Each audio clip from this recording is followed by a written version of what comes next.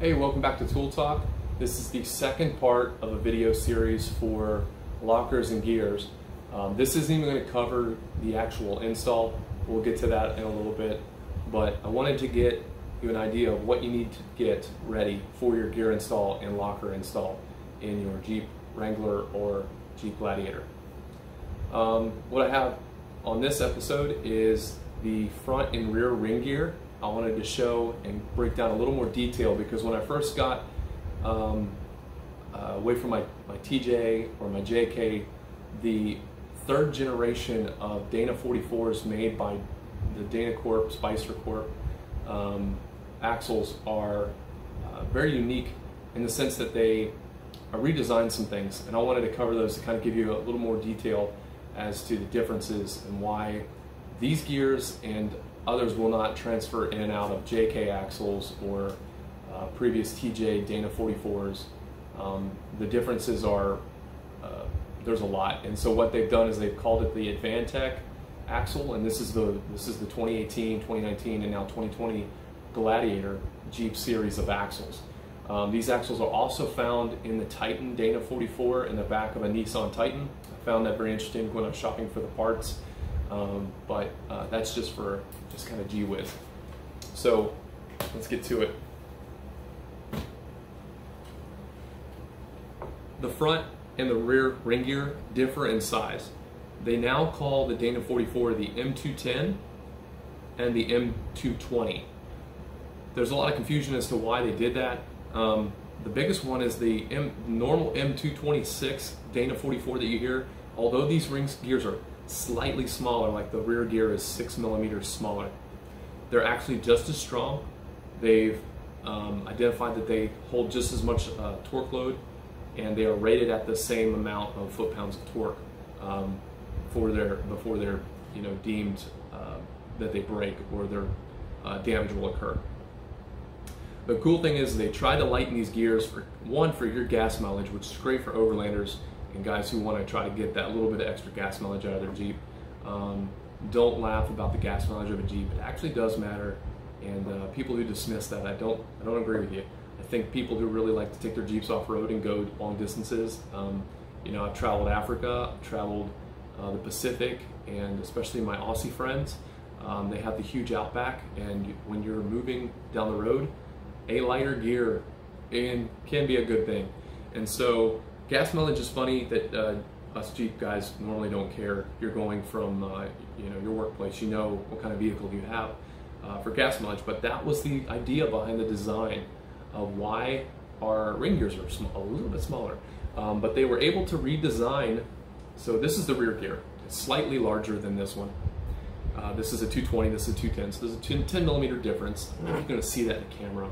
If you overlap them, you can kind of see that there's a little bit of space, and the difference is minimal, but they're still Dana 44 and they're still rated at the same strength.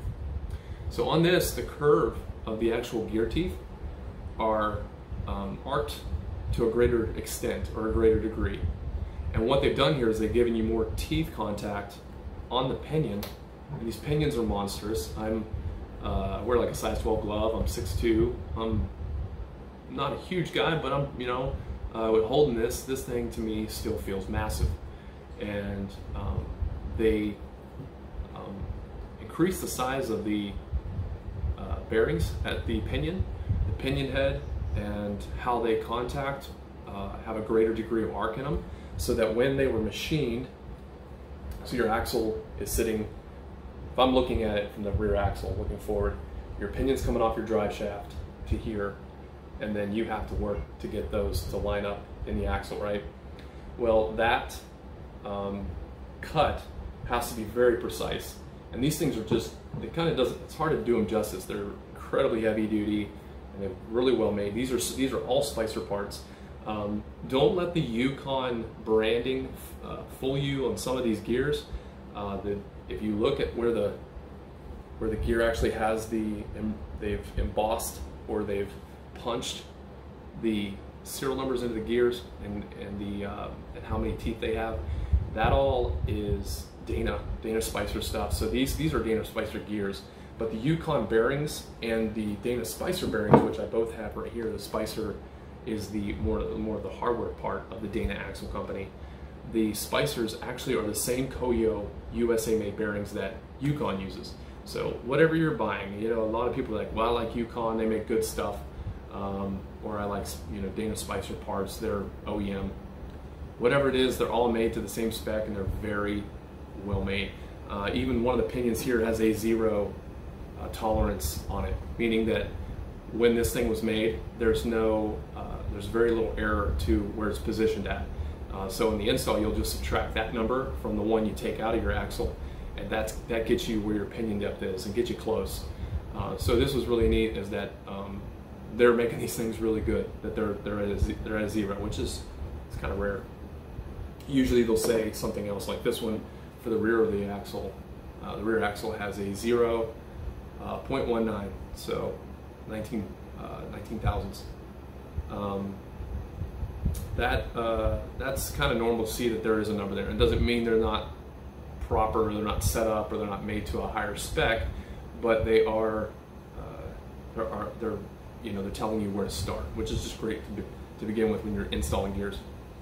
I also noticed that on these gears they bevel the edges for the contact pattern to be smoother, less noise. This is a Dana Spicer. I can't speak to the others. I've installed Yukons in the past, but being younger and in a hurry, I didn't pay a whole lot of attention.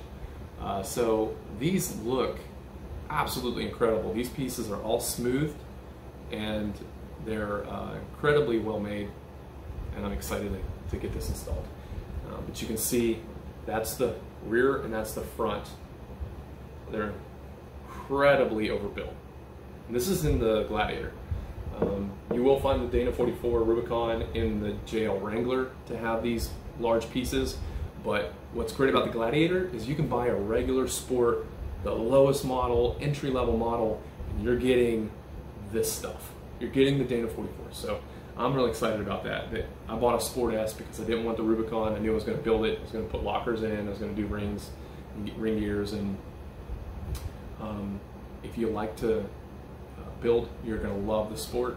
And if you're new at this, I think you're going to find out that the aftermarket is huge for all Gladiators, not just the Rubicon, which always seems to be the thing. Is the Rubicon usually gets the good stuff because they're more expensive. But anyway, the front axle now, in the same respect, is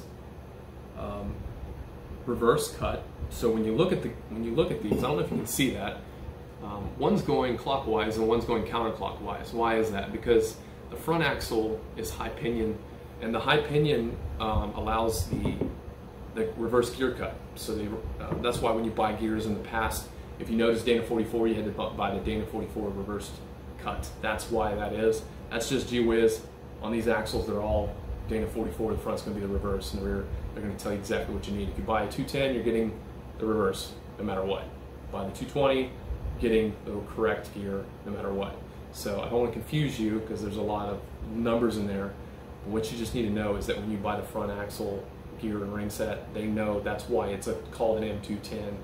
That's why it's for the front specifically. The bearings in here are really well made. I like that they use the Koyo brand. If it's a particular style of bearing, it's made in Japan, and they all are. Or if it's made in the U.S., it'll state the U.S. So they're the carrier bearings here, or sorry, the pinion bearing is Koyo USA made, and then there's the seals and everything you need. That's the other piece I want to talk to you about. So for people who are just getting into this, when you purchase gears, there is so much to it. You really need to be well educated on what you're getting yourself into. When you buy gears, you're not just buying the gear set for I think $230 is the lowest. I've seen these $299 is typical of the new gears. You're not just buying these gears. When you buy the $299 gears, you get your front and rear axles. I got my gears for my front and rear. All you have is these 4 parts. So that's just getting started.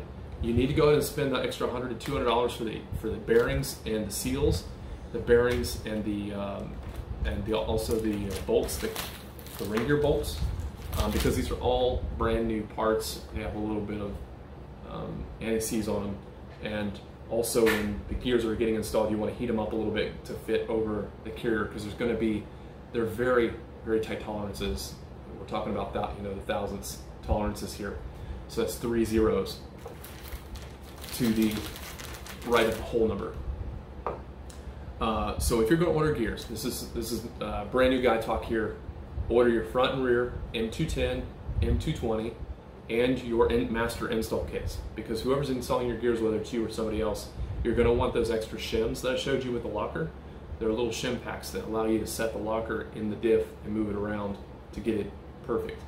And then that also helps you line up your gear, your pinion, and your ring gear. So, gears, install kits, going to roughly run you $800 to $1,000 for just this stuff here. The locker is going to be $899, and if you get the new kit that's coming out, I've got something in the works right now for a 35 spline shaft rear.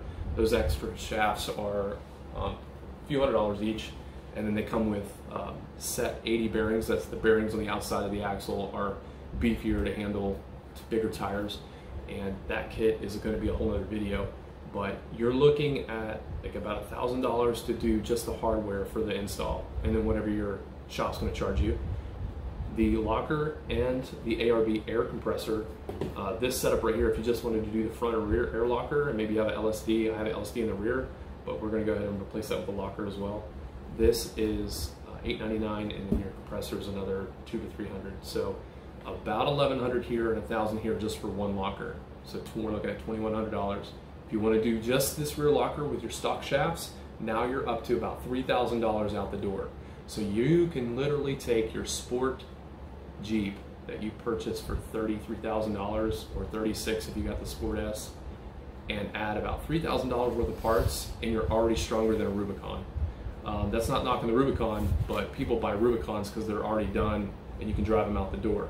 These are 48 gears, they're deeper gears than a Rubicon, they're stronger, you're also getting this incredibly well-made ARB air locker that has a better engagement and does not break like the E lockers do on the Rubicon. Not my words, but that's from people who are actually breaking them on the trail. And you can get into this and get into a stronger than Rubicon Jeep. Just something to think about when you're buying a truck. Get the Sport and then upgrade it for about $3,000, and you're going to have stronger axles than the Rubicon. The Rubicon's a great truck, don't get me wrong, I would have loved to have started there, but island prices kind of kept that from happening, and me being a do-it-yourselfer, I knew I was already going to upgrade a bunch of stuff anyway. So the axles are both Dana 44s, front and rear, and on the Sport S, Overland, and the Rubicon, they're all Dana 44s, 32 spline. The widths are different, and the axle tubes are slightly different, but for like just simplicity's sake, they're almost all identical. It's just the shafts are different, and when you're ordering parts, you don't want a shaft that's just slightly too long or too short, because then they won't fit the axle correctly. So you do have to pay attention to what Jeep you have, but for strength's sake, you can't convince me that the Rubicon's any stronger than a Sport S. It's just not. So I'm going to wrap this one up. I think there's just so much to cover. I just wanted to make these series of videos kind of short and sweet, to the point. And then we're going to get into why you should or should not upgrade to any of this stuff, or is this something you really need or don't need. So thanks for watching, subscribe, like, and stay tuned for the next part of this series.